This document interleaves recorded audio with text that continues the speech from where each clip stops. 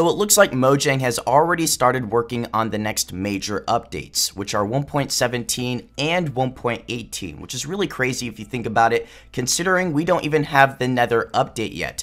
They haven't released any betas or snapshots for the Nether update, and we're not going to see anything for Nether until after the holiday season. So the fact that they're already planning way ahead is really fascinating and interesting, and makes you wonder, what do they have in store for Minecraft in 2020? So hopefully you guys do enjoy today's video, because we're going to be talking about the next major updates, 1.17 and 1.18, as well as some possible world building elements we might see in the Nether update 1.16.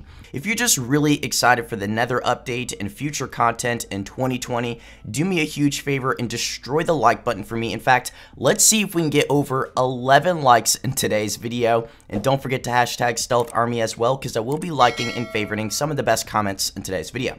Now, let's go ahead and kick things off with the original tweet that started this entire discussion about 1.17 and 1.18 on Twitter. And all of these tweets are directed at Maria, who's a game developer from Mojang. I'm sure you guys recognize that name. And it started with Venus saying, "Hey there, I was curious if you guys have any plans on adding show don't tell in-game examples of how to build nether portals for the Nether update, like incomplete/broken shrines that can be found across the overworld. That way, people don't need to look it up." Which is a really clever idea. I think this would be really awesome to have in the Nether update 1.16. So hopefully they do something similar to this, so keep your fingers crossed. But Venus continues by saying, "I ask because a gripe of mine with some of Minecraft is that for a lot of things, people need to do online research to understand how the game mechanics work, instead of it being hinted in-game. The Nether getting an update is the perfect opportunity to add something like this. Also, I'm a sucker for lore." So Maria replies saying, "I agree with you, we need to do a better job at guiding players to core mechanics in the game." Which is a great idea, because I feel like they could do something really awesome with the Nether update, possibly introduce Nether artifacts or Nether ruins where you can find portions or a part of the Nether portal and then you just have to reconstruct it. So like I said, there's some really awesome ideas and things that they can do outside of the Nether as well to make it simpler, and that way you don't necessarily need to go to YouTube or some sort of Wikipedia page in order to figure out what you need to build. But let me know what you guys think about artifacts as well as ruins in the Nether. But let's continue, because this is where they start to talk about 1.17 and 1.18. Guramas responds by saying, "Gran had good ideas too if you want to check them out." Maria replied saying, "I have seen them." Guramas, "Oh nice, it's really cool that you already take feedback for 1.16.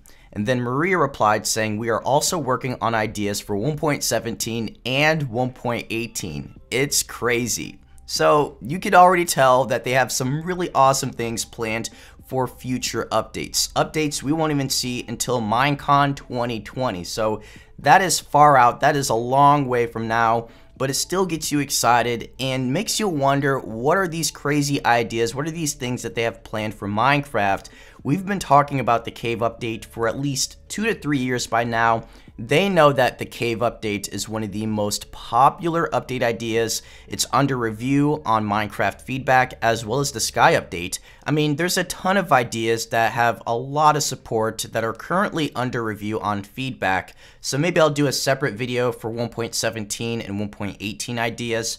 But share some of your update ideas down below. What would you guys like to see out of 1.17 as well as 1.18? More than likely, it's going to be the cave update, because it's such a popular update idea.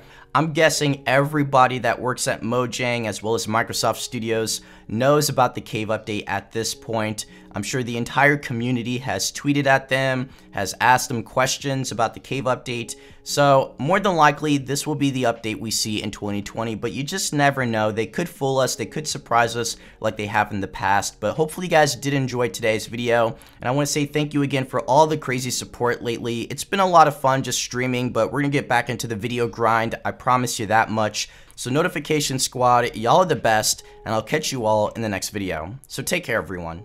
Peace.